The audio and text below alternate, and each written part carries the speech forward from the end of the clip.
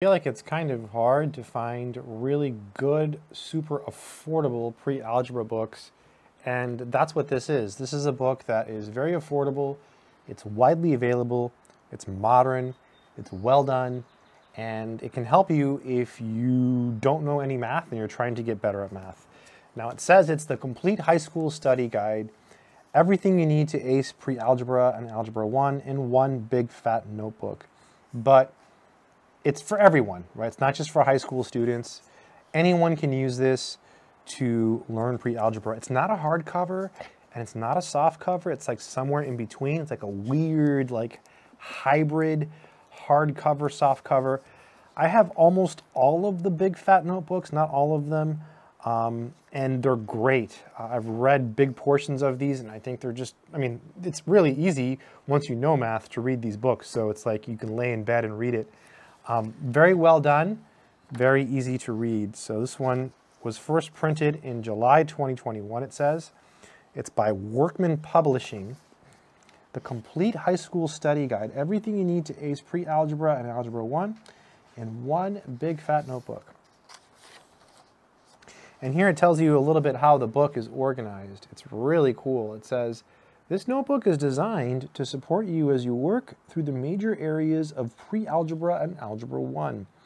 Consider these the notes taken by the smartest person in your algebra class, the one who seems to get everything and who takes clear, understandable, accurate notes. And then here it talks a little bit more about it. It says, within these chapters you'll find important concepts presented in an accessible, relatable way. Linear equations and inequalities, statistics and probability, functions, factoring polynomials, and solving and graphing quadratic equations are all presented as notes you can easily understand. It's algebra for the regular person. Notes are presented in an organized way. So it says important vocabulary words are highlighted in yellow, etc., etc. Let's just jump into it so you can see the actual design. So let's look at the contents. So arithmetic properties, the crows agree. The number system, so really basic stuff, right? Pre-algebra. But then it has harder stuff too, as you'll see. Ratios, proportions, and percent. Exponents and algebraic expressions. Linear equations and inequalities. And then graphing linear equations and inequalities. And statistics and probability. And functions and polynomial operations.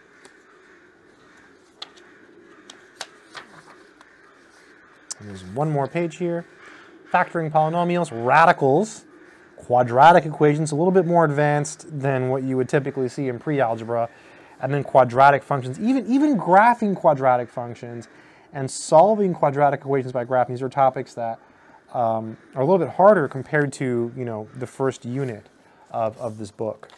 By the way, I'll leave a link in the description in case you want to check out this book. Very inexpensive. That's one of the reasons I bought it. It's so cheap. So I was like, why not? You know, it's a pre-algebra book for, I forgot how much I paid, but it was very, very inexpensive for an actual book. Now, it's not a textbook. By a textbook, I mean like, you know, one of those big, thick hardcover books that has like, you know, thousands or hundreds of problems, and it's a little bit lighter than that. It's not going to have everything, as you can see. So types of numbers, I like how it's all laid out and easy to read. Everything's highlighted for you. You know, it's really... And then when you read this section, you get to this part here. And this is cool because you do these problems and then you turn the page and then you have the answers here. So you don't even need to go to the back of the book. You can just turn the page and there you have the answers. Let's jump ahead to like something harder. Let's just go to like a random spot. Let's go here. See what this is. Slope. So this is a harder subject for pre-algebra, right? So it's pretty easy, right? Slope. Oh, something else I want to show you. You see this? They're color-coded, the chapters, so like you know, like, oh, I'm in the purple area, or oh, I'm in the green area, so you know how to find the different chapters. And look, it's color-coded here too. See that blue? So you can go to the blue, and then you're in that area. So kind of fun. All right, let's see what it says about slope. Slope is generally referred to as the steepness of a line. More specifically, slope is a number that is a ratio describing the tilt of a line. Interesting. Slope is calculated by finding the ratio of the vertical change, rise, to the horizontal change, run. Right, slope is rise over run. Rise is how much a line goes up or down. Run is how much a line moves left or right. For example, a line has a slope of 2/3. Since the formula for slope is rise over run, this means that the rise is 2 and the run is 3. Then here it says, since the rise, let me zoom out a little bit here, is represented by a positive number, it means that the line is rising vertically or going up. Since the run is represented by a positive number, it means that the line is running horizontally or going to the right. So here they have a really beautiful example. Look how well drawn this is. If we start at the point -5, which is here, and plot a line with a slope of 2/3, we get the graph below. So you rise 2, run 3, rise 2, run 3, rise 2, run 3. Beautiful example, right? Just crystal clear. It's not your typical graph like you see in most books. It's got colors. I mean, just a fabulous work of art. Even the writing is kind of fun. They use like a fun font. A slope of 2/3 means that every time the line rises 2, it also runs 3. Since the slope is a ratio, it can be expressed as various ratios of numbers. Right, so like you could do 4/6. That would be the same thing, right? You rise 4, run 6, it's going to give you the same line, right? Because they're the same fraction. Find another way to draw a line with the slope 2/3. So here it says a line with the slope of 2/3 could also be expressed as -2 over -3. This means that the rise is -2 and the run is -3. Since the rise is represented by a negative number, it means that the line is going down. Since the run is represented by a negative number, it means that the line is going left. So you go down 2, left 3, down 2, left 3, down 2, left 3. Same thing, and you get the same line. Really good examples, right? I feel like it's very clear. And there's more of it here, and they talk a little bit more about different types of slope. Undefined slope. Yeah, I like this. A line with an undefined slope is vertical because the run is 0, and any non-zero number divided by 0 is undefined, right? Vertical lines have an undefined slope because it's rise over run, but you're not going anywhere because the run is 0, so you can't divide by 0. This one's important too. A line with 0 slope is horizontal because the rise is 0, and 0 divided by any number is 0. So whenever you have a horizontal line, the slope is 0. Remember, it's rise over run. You're not rising anywhere, so it's 0 over run, which is going to be 0 as long as your run is non-zero, which is going to be the case.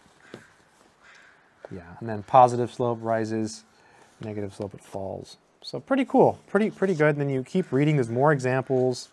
We're a pretty big section here, and then check your knowledge. So you have some questions here. You answer. You turn the page. Some more questions, you answer, and then the answers, you turn the page here, and then you have all the answers right here. So just a perfect book. It's excellent for anyone who wants to learn mathematics. The sections are short. They're not going to take you a ton of time to go through. It's perfect. If you don't have a lot of time, you're trying to learn pre-algebra, just do a section a day, you know, or even less than that. Just pick up the book and read anything. Any learning you do is better than zero learning. I think that's a key point. So yeah, I like it, I recommend it. I'll leave a link in the description. If you found any value in this content, feel free to hit subscribe if you want to. If not, that's okay too. The key takeaway from this video should be that this is an excellent book. It's affordable, and you can use it to learn mathematics. Also, if you want to learn math, I do have courses on mathematics, including algebra courses, or an algebra course. They're on Udemy, but if you get them, please use the links from my website, mathsorcerer.com or freemathvids.com. Check them out. I've got tons of math courses and they can help you. I hope it's been helpful. Keep doing mathematics.